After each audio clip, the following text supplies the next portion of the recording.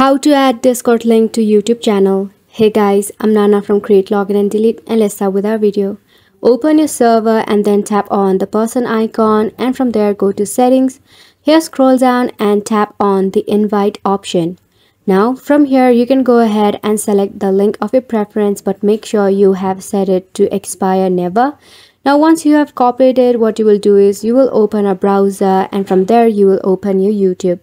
Now all you have to do is go ahead and tap on your profile icon and then tap on YouTube Studio. On your left side, you will find a lot of tools. Go ahead and tap on the one emoji icon right there. That is the customization.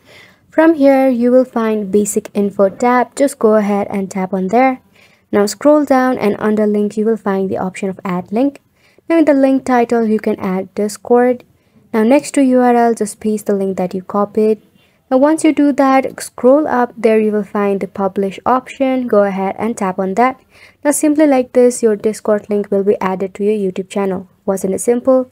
Make sure to give it a try, and thank you so much for watching.